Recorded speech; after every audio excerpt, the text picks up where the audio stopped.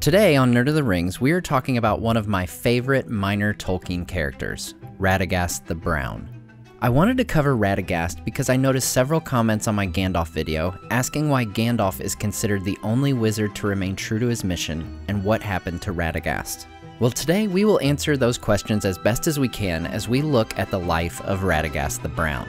Real quick, please hit the subscribe button so you don't miss future videos here on Nerd of the Rings. Before coming to Middle-earth, Radagast is known as Iwendil, when he lives in Aman with his fellow Maiar. Iwendil is an elvish word meaning lover of birds. As a Maia, Iwendil serves Yavanna, the queen of the earth and one of the Valar. Yavanna is responsible for all growing things, and not only created the Ents, but also assisted Manwë in bringing about the great eagles. Knowing this relationship, it's no surprise that Radagast himself shares a love and affinity of plants and animals. As we discussed in my Gandalf video, the Valar decide to send a group of Maiar to Middle-earth as emissaries to assist the elves and men in their struggle with the evil of Sauron. In Unfinished Tales, we learn that each of the Istari are associated with one or more of the Valar. Gandalf to Manwë and Varda, Saruman to Aule, and the Blue Wizards, Alatar and Pallando, to Orome. We also learn that it is only at the request of Yavanna that Radagast is included in this group. Yavanna begs Kurumo, or Saruman, to take Iwendil with him. Let's just say Saruman accepted this, much like you'd expect a kid who is ordered to let their little brother tag along.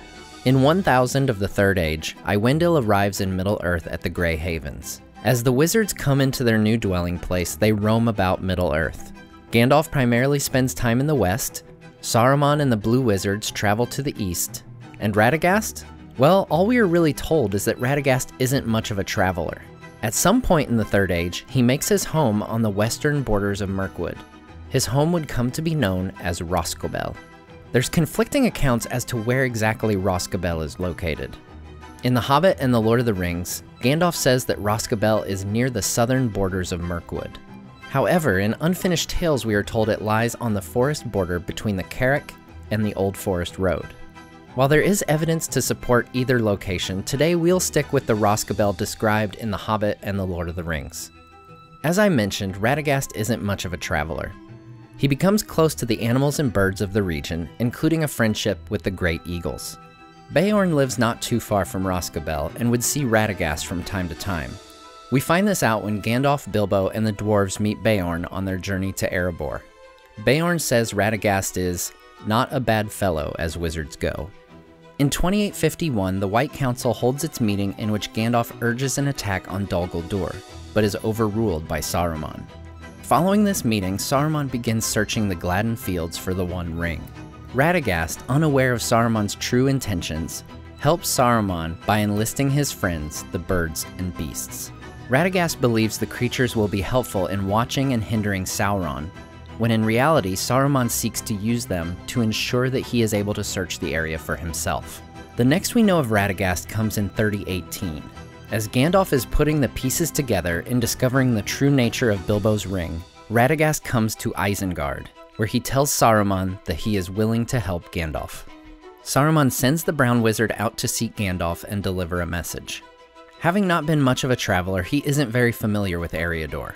However, he sets out on his way, seeking for the land known as the Shire, where he believes he will likely find Gandalf nearby.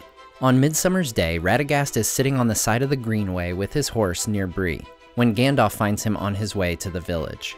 Gandalf tells everyone of the exchange during the Council of Elrond. "Gandalf!" he cried. "I was seeking you, but I am a stranger in these parts. All I knew was that I might find you in a wild region with the uncouth name of Shire." "Your information was correct, but do not put it that way if you meet any of the inhabitants. You are near the borders of the Shire now, and what do you want with me? It must be pressing. You are never a traveler unless driven by great need." "I have an urgent errand," he said. "My news is evil." Then he looked about him, as if the hedges might have ears. "Nazgul," he whispered. "The Nine are abroad again. They have crossed the river secretly and are moving westward. They have taken the guise of riders in black. The enemy must have some great need or purpose," said Radagast. "But what it is that makes him look to these distant and desolate parts, I cannot guess." "What do you mean?" I have been told that wherever they go, the riders ask for news of a land called Shire. The Shire. Who told you? And who sent you? Saruman the White, answered Radagast. And he told me to say that if you feel the need, he will help. But you must seek his aid at once, or it will be too late. Gandalf tells the council, and that message brought me hope. For Saruman the White is the greatest of my order. Radagast is, of course, a worthy wizard, a master of shapes and changes of hue, and he has much lore of herbs and beasts, and birds are especially his friends. But Saruman has long studied the arts of the enemy himself, and thus we have often been able to forestall him. It was by the devices of Saruman that we drove him from Dol Guldur.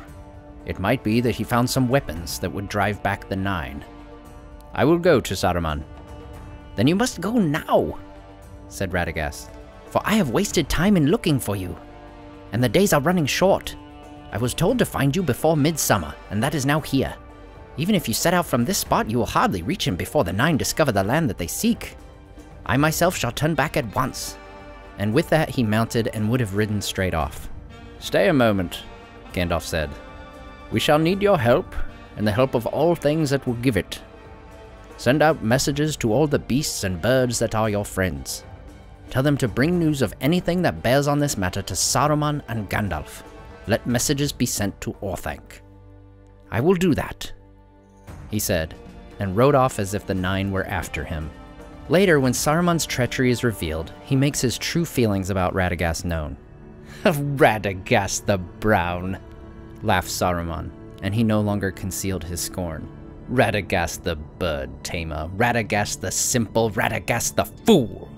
Yet he had just the wit to play the part that I set for him. For you have come, and that was all the purpose of my message. And here you will stay, Gandalf the Grey, and rest from journeys. For I am Saruman the Wise, Saruman Ringmaker, Saruman of many colors. So by sending Gandalf to Isengard, Radagast unwittingly helps in capturing him. However, it is also thanks to Radagast that Gandalf escapes. For Radagast had set to helping Gandalf by telling his animal friends to bring news to Gandalf and Saruman at Isengard. Because of this, Gwaihir finds Gandalf trapped atop Orthanc and carries him safely to Rohan. In December of that year, the members of the Fellowship are in Rivendell before setting out on their quest. Elrond's scouts begin returning to Imladris, and we find that some had come over the Gladden Fields to Rhosgobel.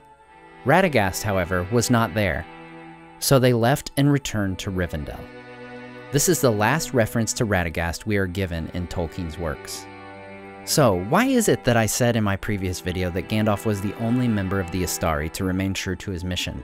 Well, quite simply, it is the conclusion that Tolkien himself came to. In an essay on the Istari, Tolkien wrote, "Indeed, of all the Istari, only one remained faithful, Gandalf, and he was the last comer. For Radagast the Fourth became enamored of the many beasts and birds that dwelt in Middle-earth, and forsook the elves and men, and spent his days among wild creatures."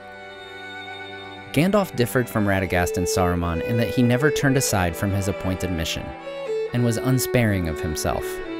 Radagast was fond of beasts and birds, and found them easier to deal with. He did not become proud and domineering, but neglectful and easygoing. And he had very little to do with elves or men, although obviously resistance to Sauron had to be sought chiefly in their cooperation. Tolkien even suggests that Gandalf is the only wizard to ever return to Aman, as we see in this portion of a poem. "Wilt thou learn the lore that was long secret of the five that came from a far country? One only returned, others never again." So where does this leave us with Radagast? Well, Radagast's ultimate fate is just one of those great Middle-earth mysteries. While we've seen Radagast pop up in non-canon games like Lord of the Rings Online and War of the North, and most notably in the Hobbit trilogy, it's one of those things we can only wonder what truly happened. We know he didn't sail west. For my part, I don't believe Radagast was killed, as some speculate due to the scouts' report at the Council of Elrond. When the scouts return, notice they don't say that Rhosgobel was destroyed, ransacked, or even disturbed in any way. Something I would expect to happen if orcs or foul creatures had been involved. They simply state that they found Rhosgobel and that Radagast wasn't there. More likely, as Gandalf mentioned, Radagast traveled because he had great need. Perhaps this was to help thwart a scheme of Sauron in the north of Middle-earth. Perhaps this was to heal a hedgehog. We can also only speculate what Gandalf means when he says Radagast is a master of shapes and changes of hue.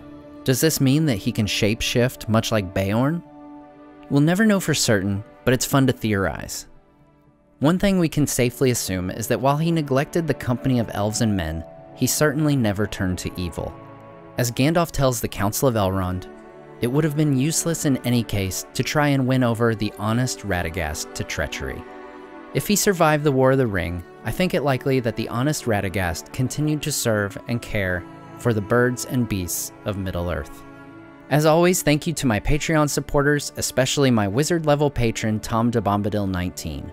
Thanks so much for watching, please leave a like and subscribe, and we'll see you next time on Nerd of the Rings.